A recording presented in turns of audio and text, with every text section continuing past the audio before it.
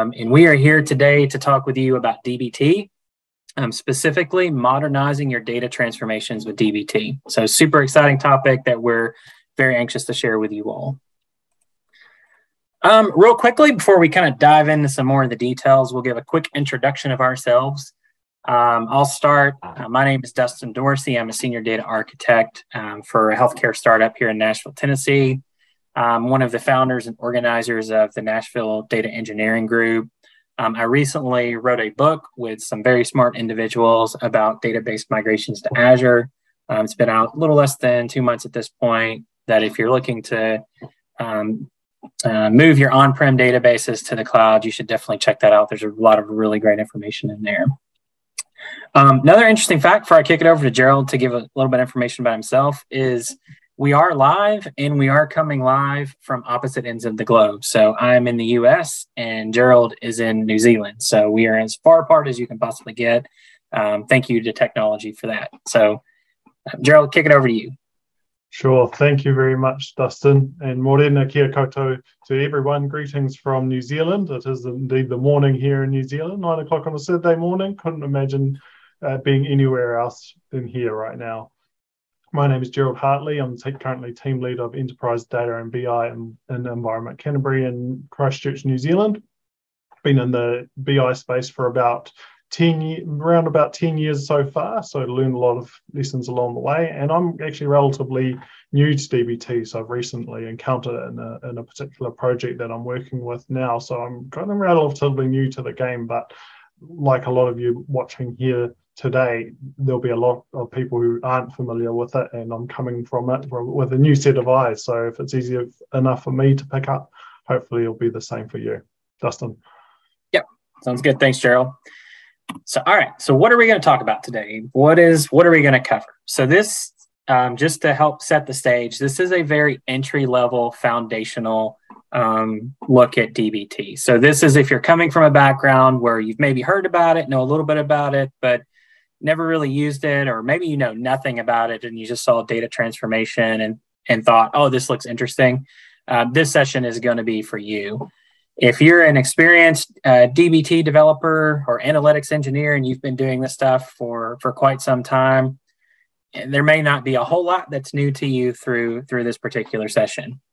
But certainly if you're wanting to explore it, understand what it is, we're going to cover that in a lot of detail.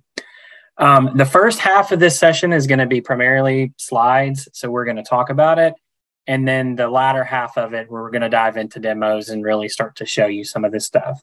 So if there's things that you hear us talk about in the beginning and you feel a little bit lost, don't worry. We're also going to show the same stuff once we get into the demos. We're going to focus on what is DBT and specifically also what it isn't. We're going to look at how does this fit into the modern data stack when we think of that. What are the benefits of using it? What are some of the fundamental things that you need to know to be able to get started? And then like we talked about, the latter part, we're really going to dive into it and actually start to look at this. All right, so what is DBT? So DBT is an open source command line tool used to transform data in warehouses using SQL. It makes data engineering activities accessible to people with data analyst skills. So this is a data transformation tool. If you see the chart that we have on there, DBT is pretty known for coining the term analytics engineer. You may have seen these roles if you've done some job searches, or you may have seen it in blog posts. But basically what this means is they've created a tool that takes the skills that a data analyst would have, or a SQL developer, or someone comfortable writing SQL, and it's built a bridge way for that to be able to go into data engineering. So analysts typically doing some sort of data analysis, or building dashboard reports, or building queries against data. Data engineers are generally building like ETL, ELT pipelines, or doing some form of data modeling or transforming source data. What DBT does is it takes the skills that someone who's comfortable as a data analyst, comfortable writing SQL, and it gives them a segue to be able to go into kind of the data engineering realm, hence where that term analytics engineer comes from. Gerald, anything to add here from your end of your perspective? What is DBT to you? Okay, so from joining from a fresh new project and seeing from new set of eyes, probably the daunting thing was that it very much adheres to the focus around software development. It looks like very much a software development product, and which is daunting for those coming from a BI space where sometimes you're able to get away with never touching a line of code other than SQL. But it's right, it makes it very accessible to be able to bring that functionality that's also dearly missing from some of the BI development tools. So can definitely endorse in that respect. Yeah, no, good points there. And also kind of leads into what we're going to talk about next. You mentioned some of those software development best practices, but it kind of goes along with this of, okay, how does DBT fit into the modern data stack? And so within the modern data stack, typically you have something that's loading data. You've got source data that could live in a variety of systems. You're pulling that data from those source systems, the raw data, and you're either landing it potentially in a data lake, or you could be landing it directly on a data store like a Snowflake. But somehow you have to pull that data to get it into your warehouse or whatever the data store that you're using is. DBT does not load your raw data. It's not a data loader. It's not an extract load tool. It is strictly a transformation tool. So it does depend on you getting the data landed in a data store that you plan to do the transformations in. So I'm going to transform it, move it anywhere. It's only going to do it on the system that it's running on. Once the data is landed, this is where DBT really begins to shine. Typically, if you just kind of think about best practices when you're building a warehouse, once you land the raw data, there may be some form of snapshotting that happens. If you've got large volumes of raw data, you may only want to pull out change data from that. So you may do some form of snapshotting to go in and say, hey, I only want to pull out change data because I only want to transform that. The next step is you would go through some form of transformation on that data to get it into whatever sort of modeling scheme that you're using, whether it's dimensional or data vault or whatever it may be. You would apply tests against that data to make sure that the data is good and that there's not any issues with it. You would deploy that, and then you would document that. All of those things are built-in components within DBT, and we're going to talk about those a little bit more throughout this session of what some of those are. In addition, again, within the software development best practices, that typically involves version control, alerting, and logging. And all of those things are self-contained within DBT. You're not having to go out and use a lot of other tools. DBT makes it very easy to be able to do these things. Once it goes through that process of snapshotting, transforming, testing, deploy, documenting, you then have your transformed data, which is the final layer of that DBT puts it into. And then that data is then accessible through BI tools, reporting tools like a Power BI, Looker, or whatever you may be using, or available to data science teams to be able to go in and create models against that. But again, just to kind of focus on the core component of DBT here, DBT is everything in between the raw data and to the transformed data and all the different components that exist within that. All right, so that was a quick rundown, and don't worry if you're still kind of a little bit confused on some of that, because we're going to go into more detail on it, but wanted to give you a high-level picture of where that fits in. The skills needed, anytime I hear about a new tool, I always appreciate when someone tells me what skills do I need to be able to do this. One of the great things about DBT is, and the reason that it's the adoption rate is just getting so much higher, is because the primary skill that you need for this is SQL. If you know how to write a basic select statement, you are capable of using DBT. Most of what you are building in it is all SQL models. Kind of think of it like writing modular stored procedures, where you're writing SQL code to be able to do things. But it's kind of a little bit different way of thinking about it in terms of how you model it. But yeah, modular stored procedures. But SQL is the main skill that you need to be able to use this. In fact, even when you use the other languages that exist within it, it still converts those and compiles those to SQL. So even if you're running something in Jinja, you're still able to do that. The second skill is Jinja. Jinja is a templating language for Python developers. You do not need to be a Python expert to use dbt. There are a couple of commands that are used most often, Jinja commands that you really have to use in order to really take advantage of dbt. You could do it without it, but I wouldn't recommend it, that we're going to talk about.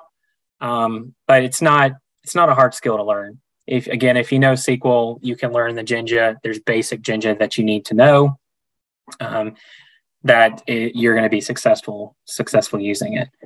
The third skill is YAML. So all of the configuration and property information is all stored in YAML files. Again, you may have worked with YAML with some other services before and not a huge fan of it, which I totally understand, but it's not very difficult to use within dbt. Again, I kind of go back to this. If you know SQL, you can learn the Jinja and the YAML components. They are adding the ability to be able to run Python models within dbt. This is currently, I believe, in private preview. This is not intended to replace the SQL functionality, so it's still predominantly going to be transformations done using SQL scripts, but it's going to be an added layer where if there's some things like, oh, this would be much easier, it's going to be more of a complementary feature to the SQL that exists within it. But you don't have to know Python again, but it may help if you do. Anything to add there, Gerald? You've kind of mentioned a little bit of your background, but anything that you want to add here? I suppose in the sense my core background comes from SQL querying of the lot, most skilled and experienced in the SQL querying. But coming into a new project, using the basic out-of-the-box features, such as referencing other models or such as querying from other sources, that was fairly straightforward. For the 80% of the work that you'll be doing, you'll be using the main out-of-the-box commands, which are very intuitive to use for someone coming into it new. Good deal. All right, so some quick things to know about dbt before we start diving a little more into the details of what projects look like and how you structure these. I'm going to say this again because I really want to hammer it home. dbt is not an ETL ELT tool. It is a transformation tool. If you need to extract and load data or you need to be able to move data between other systems, you have to pair it with another tool. And typically those are going to be, depending on which cloud solution you're working in, you may be using one of those. You could be using a third-party tool, or you could be using a tool like Fivetran that just copies the data directly into your warehouse. You're going to have to pair it with something else. It's not an all-in-one tool. The second thing is every model that you create is written as a select statement. So this coming from working on, I come from a Synapse background where I've done a lot of development using Synapse SQL pools, and we did a lot of transformations through Azure Data Factory and stored procedures, and there was a lot of different commands in there. If you come from the BI world and you've done a lot of transformations in data, you're probably running merge commands and upserts and updates, deletes, inserts, etc. You can't do those in dbt, well, at least not explicitly. Every model that you're going to build is going to be written as a select statement. So if you, there's configurations within dbt where you tell dbt like what something is based on kind of what the model type is, that will behind the scenes run some of those commands. But in terms of what you're writing, you're always writing a select statement. Processing and compute happens at the database level. So dbt in and of itself doesn't come with any compute associated with it. It's not, the compute with it is not handling your transformations. The commands that are getting executed through your models are going to be executing at the data store level. So if you have dbt and it's connected to Snowflake, which is what we're going to show you in the demo a little bit later, when you execute those models, it's using the compute on Snowflake, not in and of itself. And then the last point here, just to be aware of, is dbt builds your database objects for you. So you don't have to go in and lay down your tables and your object schema before you actually build your transformations. dbt is actually going to handle this for you. So you're going to build models within DBT that are going to be select statements, and it's going to infer the schema from your models to actually build your tables. You can go in and lay down the table, like you still have to model what you want it to look like if you're using this for a warehouse, but you don't have to go in and lay down those tables first. DBT can create those for you. And depending on what model you're using, it could, or a materialization for the model that you're using, it could recreate those each time that you run it anyways. So even if you do lay it down, it's going to get recreated anyways. Any points there, Gerald, before we move on here? I think that's the huge win in terms of not having to handle the database objects directly. No hit and runs on a Friday when someone goes in and makes a change and everything breaks because of something in the database. Probably the daunting thing being everything is written as a select statement. We're probably used to seeing large monolith stored procedures doing a chain of commands one after the other, and we have direct control over that. But by breaking it down and making the select statements a bit more granular, we can actually track the lineage across that and have a lot more visibility over what we're producing from end to end. Yep. Good. All right, so let's talk about some of the benefits of DBT here real quick. So one of the biggest benefits of DBT, and again, why so many people use this tool, is because there's a very low learning curve for those that already know SQL. So if you know SQL and you are comfortable writing SQL, the learning curve for this is not very high at all, which makes it a really great tool. Again, if you're coming from a SQL background, you're moving into the analytics space, it makes it a pretty natural progression for you to be able to be able to use this. A DBT does handle the order of operations for you. Gerald just kind of hit on this with the data lineage point of view, but there's no dragging and dropping. There's no GUI where you have to go in and you have to tell this, oh, I need you to run this model before this model before this model. DBT handles that for you. It actually handles it through Jinja, where you can reference other models. You through code, through very simple lines of code, can reference other models, in DBT when it runs, knows the right order to be able to run your transformations in. So if you're going from a raw data into a staging table, into a final table, obviously you need your staging, the transformation into the staging table to happen first before it loads into the final model. But those are done using a very simple Jinja command through your code. So it actually builds the lineage for you. You don't have to go in and actually create your own pipelines to be able to do that. It actually creates a DAG for you as well. So you can actually see all of the dependencies that DBT recognizes that has the run before and where all of your data comes from throughout the pipelines. It does, we talked a little bit about this earlier, it does incorporate software development best practices. We saw this when we were looking at how DBT fits within the modern data stack. So this means there's source control integration. It's really big on code reusability. So it means no boilerplate code. If you're using stored procedures or you're doing something in SQL, you may have a lot of repetitive code. With DBT, you can modularize that and actually split some of that out so you can reuse code in multiple places without having to just copy and paste it and put it in new things. Incorporated testing. There's a lot of functionality baked into DBT. There's a lot of automated tests that you can just go in and add a couple of lines in a YAML file and it'll run tests against your data. You can also build your own tests against it. So if there's something a little more complex or something specific to your use case, you can build those tests directly within DBT. And every time your process runs or your models build, it'll execute those tests.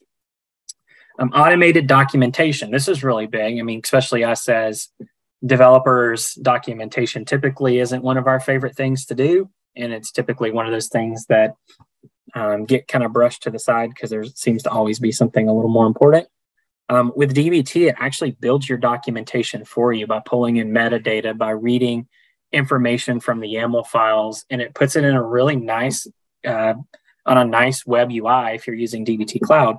And Gerald's actually going to show it a great example of this a little bit later too. So, but it's pretty awesome that it automatically is going to build that documentation for you that you can give anyone the ability to be able to go in and see.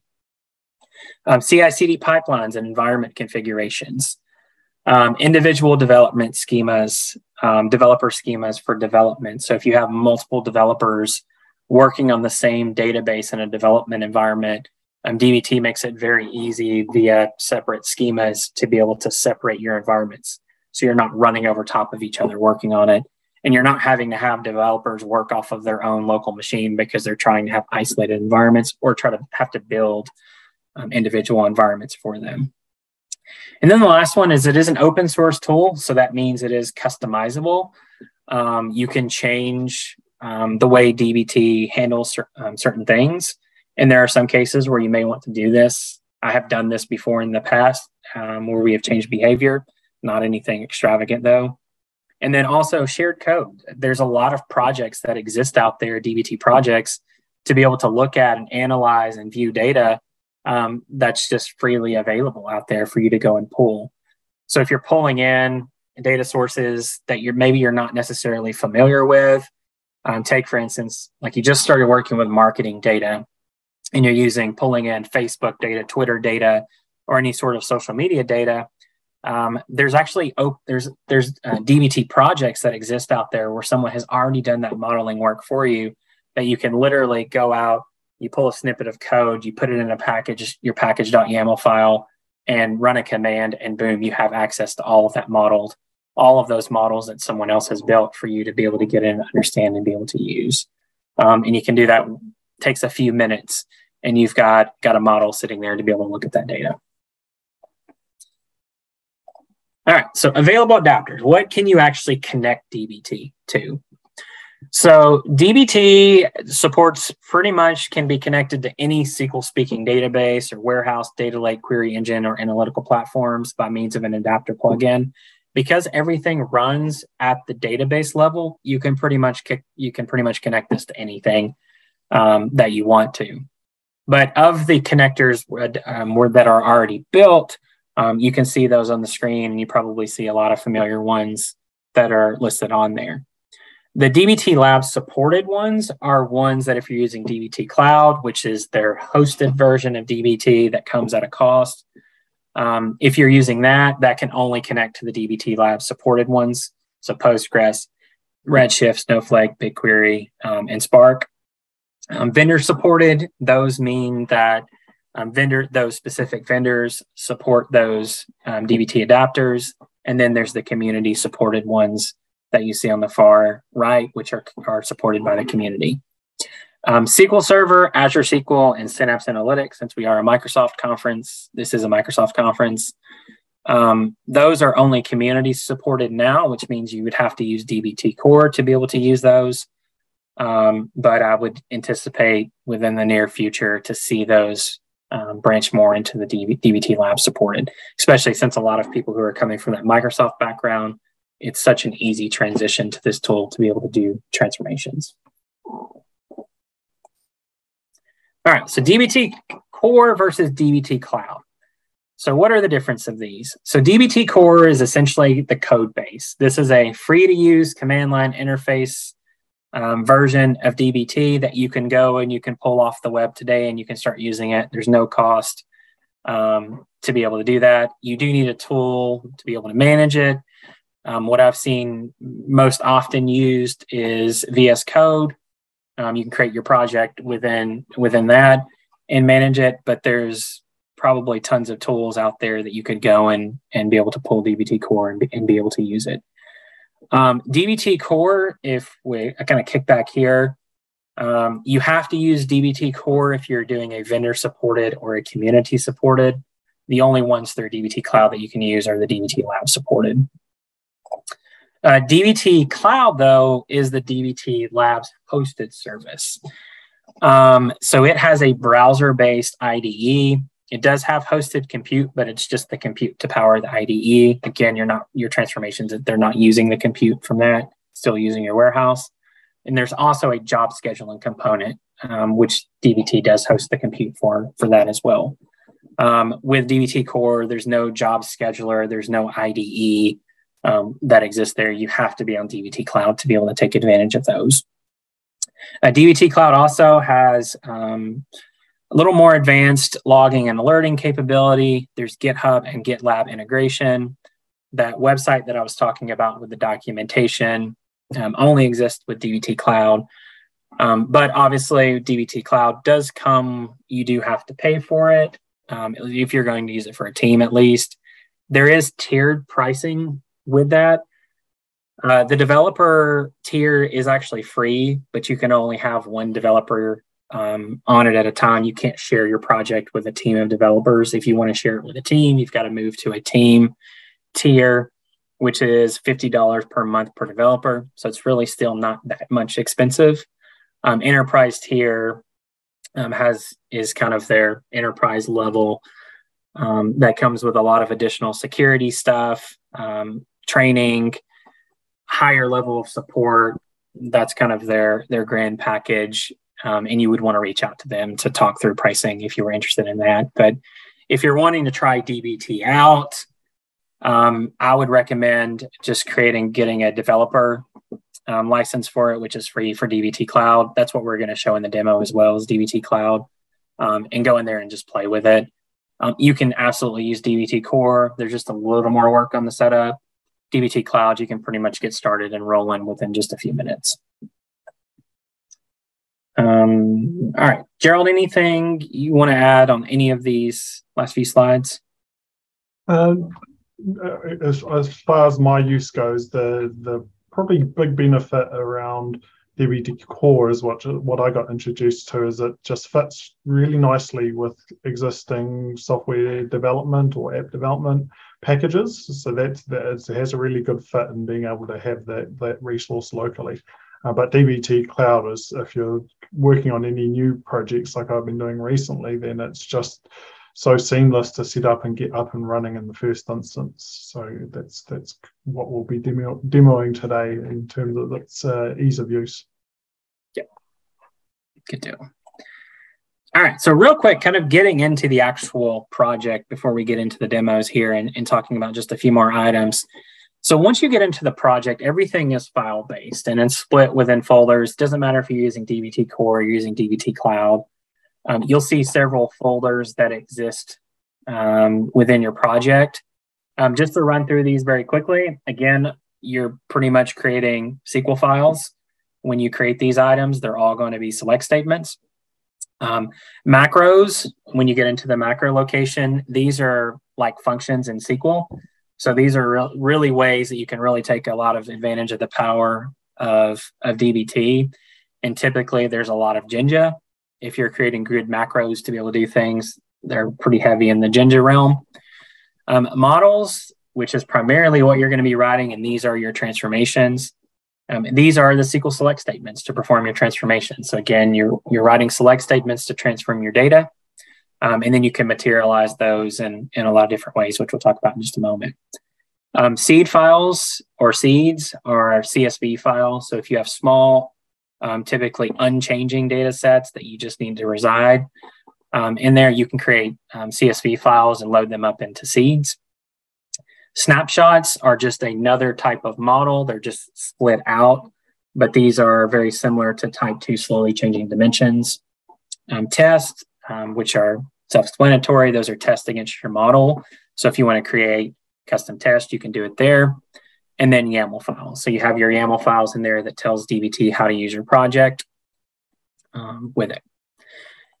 All right, so model type. So we talked about models there, a model being a select statement, but there are different ways that you can materialize a model. So a model can be materialized as an ephemeral, which is like a CTE. So this is just the result set that gets stored in memory. It could be a view, and this is just a standard database view. It could be materialized as a database table. Just a quick note, if you do materialize as a database table, it will recreate that table every time that it runs. If you need to be able to incrementally load, or you need to be able to track history, then that's where the incremental and the snapshot materializations come in. So an incremental is a table, but it can be configured to insert, update new records. You still write it as a select statement. There's just a configuration block that you add that tells DBT how to interpret it, and it'll actually only load in change data. So if you're working with large data sets, you're probably going to use an incremental at some point. And then a snapshot, again, type 2 slowly changing dimension. When you run these, so you have a project and you're building models, and you've written your SQL select commands, and you're ready to run them. How do you run them? So DBT objects are executed by running command line statements. We mentioned that this is a command line tool, but it's not a very complicated command line tool. The commands that you run are fairly simple. You can see some of the most common commands that you may run to execute certain things within your project listed on the screen. There are additional things that you can tag onto those. The most common one, if you were to go, let's get ahead there, that if you were to go through like introductory level training, the first command you're ever going to run is a DBT run. DBT run runs all the models in your project. So if I have a handful of models in there and I go down to the command line, I can hit DBT run. It's going to run everything in my project. Where the additional items get added on is if I only want to run select models, then there's additional things I can tag onto it. But again, it doesn't get very difficult. I do have a link on there if you're kind of interested in looking more at those commands. But again, as we get into the demo here shortly, Gerald's going to show you some of those in action and just how simple it is. In terms of YAML, there are two types of YAMLs, YAML types within your project. There's properties and configurations. Properties generally declare things about your project resources. So these are things like descriptions and tests and sources and exposures. Configurations tell DBT how to build resources in your warehouse or in your data store. So these are things like materializations, object locations, and tagging, and those sorts of things. Within the YAML files that you have, there's one YAML file that you're always going to have anytime you're working with DBT, and that is the dbt_project.yaml file. This contains important information that tells DBT how to operate in a project. You will have one of these per DBT project that you have. It'll come with some pre-configured information in it that you don't really have to change. Not if you're using DBT Cloud. If you're using DBT Core, you do. But this is where you would just change things about how DBT knows how to work on your project. This is how it knows which folders to look into. You can set it certain folders to materialize certain ways. There's a lot of control that you have there. You can have additional YAML files, and most likely that will exist in your models folders. And these will contain things like sources and tests, and more of kind of that secondary area of YAML that we were talking about. And then the last thing before we get into the demo here, just some of the most important Jinja commands. We talked about Jinja. Jinja kind of takes writing your SQL to a whole nother level within DBT, and it makes writing code just so much simpler, where you can run potentially a Jinja command to do something that would have taken you like tons and tons of lines of SQL to be able to run. So it really speeds things up. But the two most important Jinja commands that you pretty much have to know when you start using DBT is the ref function and the source function. The ref function is used to reference another model. So this is what builds the lineage within your project and tells DBT how to order the run. It also builds the DAG. So we used the example earlier where you've got raw source data coming in. You need to transform that into a staging table, and then from a staging table into your final table. You would use the ref function on the transformation to your final table to reference your staging table. So DBT then knows, okay, I need to transform into the staging table before I load into the final table. And then the source function references your sources contained in the YAML files to know what objects to query. You don't have to use a source function. You can go in there and you can hard code your table names and your database names and your schema names. But it's not really very good practice, especially if you're going to be moving that between environments. So what DBT allows you to do is you can create a source.yaml file, or sometimes called schema.yaml file, but you can name it whatever you want, in which you can reference sources within it. You can give the database name, you can give the table names, you can give the schema name. You can actually parameterize those and create variables so that as you move your DBT project between environments, so for example, if you've got a dev, a QA, and a prod environment, then as you move those between those environments, if the database names or schema names or any of that changes, DBT knows how to interpret that as you move it between the environments. All right, so a lot of talking from my end. I know we wanted to try to get some of that information out to you all, but I'm going to kick it over to Gerald to actually show some of what we just said, show us how this stuff actually looks in action. Fantastic. And hopefully you should be seeing my screen soon, if not now. And if that's the case, we're ready to go. Is it looking good, Dustin? Yeah, looks good. Yeah, fantastic. Great. And so now we're just going to have a start with a quick lay of the land in terms of the data set that we're using. So at the moment, we have two databases running on our Snowflake instance. We've got analytics as where our models will be deployed to, and we've got our raw database, which holds the database that we're going to extract insights from. Now, note the sample database is called FightDB, and if you're thinking FightDB, you might be thinking boxing, kickboxing, mixed martial arts, or similar. But no, we've chosen a use case that's much more real to us, and that is professional wrestling. A topic where Dustin and I both share a common bond and is perfectly fine for guys our age to watch and enjoy. But it's not the most tidiest database, as you can see. We've got one wrestlers table, which has profiles about the athletes in terms of date of birth, the number of counter matches they have, their names, preferred names, ring names. And then we've got matches. Now, these are the total amount of matches that each wrestler has had in their career, but it's in a format where it's one table per wrestler, which isn't the most tidiest thing, but in our industry, we don't always get the luxury of clean data sets. So this is something we're going to deal with, and I'll show you how that all fits together. In terms of setting up DBT in the cloud, as we mentioned, Snowflake is a DBT Labs supported partner. So it's actually quite easy to quickly set up with DBT by using the Partner Connect option and just searching up DBT. Clicking on that, you provide the details that you need, the warehouse that you'll be using, the user accounts and the roles that you need. Just to note, there is a one-to-one relationship between the DBT project and a warehouse instance in Snowflake. So if you're thinking of transforming across multiple warehouses for some reason, you might run into trouble. However, we can have multiple projects in the DBT. We can have multiple DBT projects as well. Cool. And so we'll move into DBT. So we'll give you a quick rundown of what you'll see once you've got DBT Cloud up and running.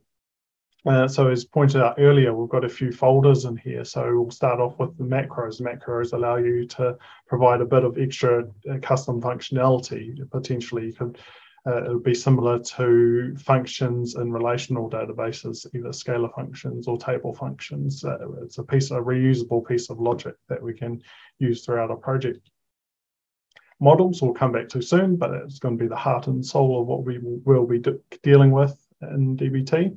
We've got seeds, so this is a folder where if you want to load specific information such as country codes or reusable mappings, you load that into the seeds table here, and benefit of that being version controlled, and so we can track changes that happen in those files. Snapshots, not all database sources that we have will pertain a history, so by configuring the snapshots in here, we can actually keep track of data changes and data movements over time. And looking back at tests as well. So DBT provides a few out-of-the-box tests that are simple functionality, like checking for not nulls and having a unique constraint, perhaps. But if we want to have customized tests, we have specific use cases that are defined by a business, then this is a chance to apply those here, and we can run those as part of our test suite when we do a build. And then next on the list, we have our DBT project. Now this has a configuration across the project as a whole. So we're just mainly using the out of the box configurations that we've set up. And we can see here that we have the paths in terms of where each folder maps to. Ideally, you'd want to keep as out of the box as you can, but it does provide a bit of flexibility if you need to make any changes here. One piece to note is that kept this option in here. Now we can see that we've got the configuration setting as materialized table. This means all the models we have will be materialized and stored as persistent tables. So if we're making a new model, it's going to get stored. There's going to be a new table that gets created in our database. And then it's going to be, that's how it's going to be stored rather than a view or similar. But we'll come back to that and look about how we can change that or how we can override that. Cool, so we'll start in our models. So this is where we'll be spending easily 80% of our time in this area. So this, the models folder contains the subfolders as well in order to let you structure your environment. And I know that DBT has quite a good document on their suggestions on how you should structure your environment within the DBT project, but they're not prescriptive. You don't have to follow them. It allows for a bit of flexibility and customization as well, but these are a good starting point. So for us, we'll start with one of the easy options, and that's the staging restless table. So this is our first model we made. As you can see here, all this does is points to the raw database of our Snowflake warehouse, looks in the FightDB schema, and goes to the restless table. Now we've hard-coded the database reference here, and we've hard-coded the column names, and that works fine. It's returning data back. The data looks good, and we know that it's connected to the warehouse. What happens if you need to change the column names? What happens is this table is used amongst other models rather than just one that we currently have, or it's used across several. Are you going to go in there and risk a global find and replace, just trying to find that particular instance and match all little queries? There's fun times I've had in the past doing that. So just having this hard coded like that isn't really optimal. I think there's a better way that we can achieve that. So if I cancel out that, and now we have our first exposure to a Ginger code block. So you can tell by the curlies over here that we're entering the Ginger world, and anything in between these brackets will be interpreted as such. So Ginger comes with a command called source. And there's a couple of parameters with source. We provide a source name, which we'll get to in a second, and we provide a table name. Now the table name is fairly straightforward. It's the direct table name of our object in our database. Cool, but we've got this fight stats here, and let's have a look into how it is able to interpret that. So we head into our schema.yaml file. So this is the first introduction to YAML. And here I've told it that this is the place that we're going to list our sources. And I've provided it the name fight stats. So as we saw earlier, this is what it's referencing when we provide the source name. And as we saw in the database reference, the database we want to reference is raw. All the tables we need are under the FightDB schema. And I've listed the table names directly. So here's the restless one, the restless table we were looking at. And here's all the matches tables there, ready to reference and ready to use. And so if we run that table, we should expect that we'll get the same result back, because all it's doing is being able to use a template with replacement statement to achieve the same result. It returns results, which is good, but we can also use the compile statement to just double check the compiled SQL that it returns. And we should see here indeed that if I were to highlight that it returns the same statement as the one up above.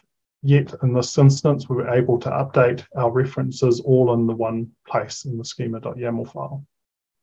Cool. Justin, do you have something to add to the schema.yaml file there? Yeah, there's one thing I wanted to point out back on your script there is this is a very, very simple example that Gerald is showing you where you have a Jinja block in your script. That can get a lot more complex as you get more advanced with it. But as you can see where he's hit that compiled SQL, it doesn't matter how advanced that you get, DBT is always going to convert it to SQL to run against your warehouse or data store. So no matter what's in there, if it looks like it's crazy and you're trying to make sense of it and someone else wrote something that you looked at, if you hit that compiled SQL, it gives you a command that you could literally take and copy and run directly on your warehouse. So it kind of helps a lot with trying to wrap your head around the Jinja if it's something that you're new to. being able to compile it in SQL and see what it's actually running is a huge benefit, in my opinion, to being able to use DBT. Great, awesome. Thanks, Dustin. And we can already see here, as we mentioned before, there's a lineage graph we have access to. Now, this is very simplistic at this stage, but it's been able to identify the source we had. So from flightstats.wrestlers, it's able to identify the model that we're currently working with. And there's a downstream one over here, which I'll get into shortly. But already we can see we've got lineage and we've got a bit of a DAG forming. Now this gets a bit more complex later down the line, and I'll show you that shortly. But for now, we've covered the source function. So let's go into another powerhouse function, which is the ref function, which is used in this particular model. So we're going to dive into our mart and go to the wrestlers model. Now this is fairly simple. Like before, it's in a Ginger code block, and we have the ref statement. So the ref statement simply pulls a model name from anywhere in our project. So in our case, we're looking at the staging.wrestlers SQL. So it's going to select all the columns from that. And so if I were to compile that one, it should return a statement, and it should replace it with our destination database. So analytics, flight analytics, staging wrestlers, the location where we're publishing our models. Now, if I would go ahead and preview that, we should come back with a result set. Oh, no. Ooh, we come back with an error. How did we get an error? So obviously, I tried to query our database, and it couldn't find a table called analytics.flightanalytics.staging wrestlers because we needed to deploy our particular models. So what we need to do, now that I've made the changes to staging.wrestlers, we are going to run the dbt run command.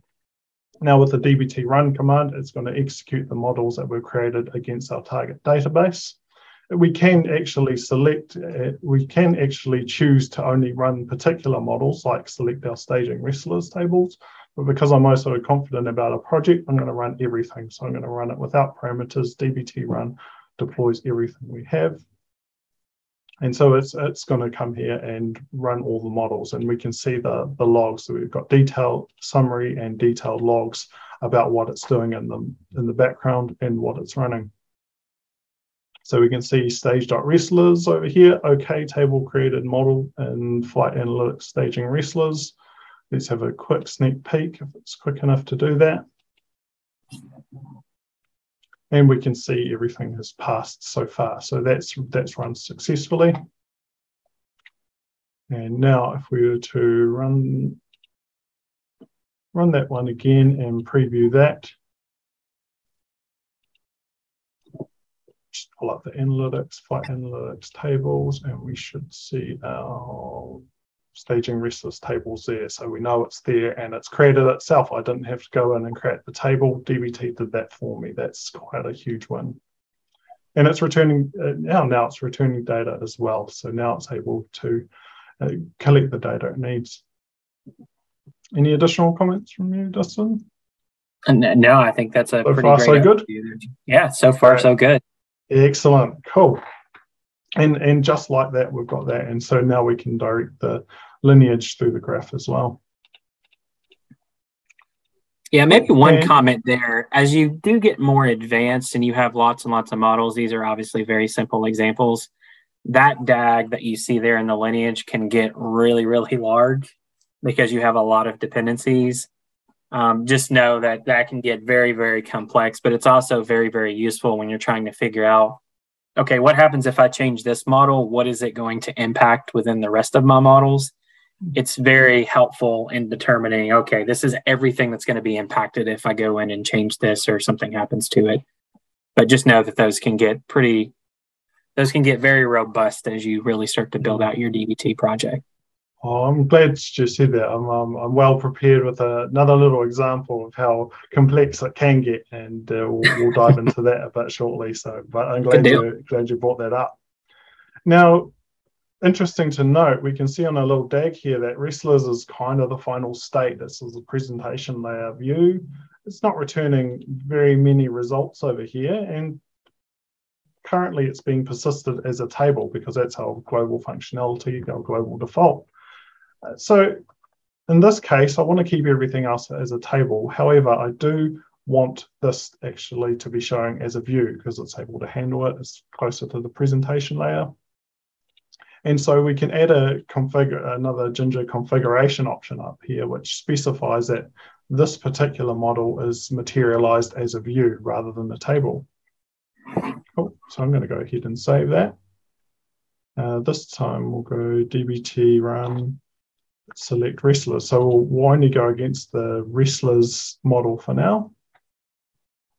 And we'll run that. So previously we saw the wrestlers table over here. So hopefully once our code runs, we should be able to actually see it pop up as a table over here, as a view. There we go. Just in time, we have a view with the definition that we assigned earlier. So that's the amount of customization that you can get from it, and the fact that you can override global config values allows just for a bit more flexibility around your project. Cool. As Dustin mentioned, I think we'll go into a scenario that's slightly bit more complex. So as we saw from our initial data set, there were a heck of a lot of match tables that we actually need to join in order to extract the information. It has a lot of useful insights in there. So this is going to be the basis of our data model for this particular use case. But as you can see, it's actually doing some big, awful, horrible query here, which, you know, DBAs are going to have my head for just looking at this. And hopefully we'll have some time soon to see if we can simplify this. But as you can see, we've got a bit more of a DAG going on. So we've specified models earlier down the chain, specified events, matches, promotions, and we've got an event summary down the end here. So we can actually reference prior models, and dbt handles the dependencies for us. It knows to load the events, matches, and promotions before we load the event summary and titles. We don't have to deal with that. It does it by itself seamlessly, which is fantastic. It's a huge win for us. And finally, this is one of our presentation layer views. It's just doing some basic summary across our data model that we've defined. And now the next awesome part of it is the documentation. So I'd love to be able to hand off to someone in my team, or maybe even a customer, to be able to review the documentation and see where everything is coming from. And to do that, I've run the dbt docs generate command. And so once that generates, you'll be able to click up here and view the current state of the documentation, which shows some really useful insights over here. So if we go to, so we've got our sources identified over here, we've got our projects, models, and we'll go to the event summary mark. Great, and we can see some details without having to dive into the database. So we've got column names, we've got column types, models, where it's referenced to, so following models that actually reference this or where it's referenced from, and some basic code blocks. One thing to note is that there's no descriptions. It doesn't say if there's tests running. There's no description about that. So to maybe a potential customer, they don't know what this is looking at. And so the way to get those up to date is we head back into the schema.yaml file.